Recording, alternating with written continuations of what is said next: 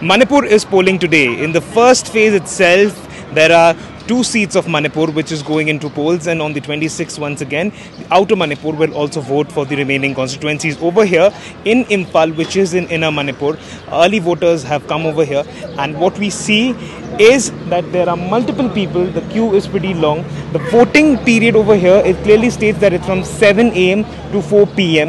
and in the entire northeast we have always seen that the women voters, they turn up pretty early. In general, voters turn up pretty early, and that is something that we are seeing over here in Manipur as well.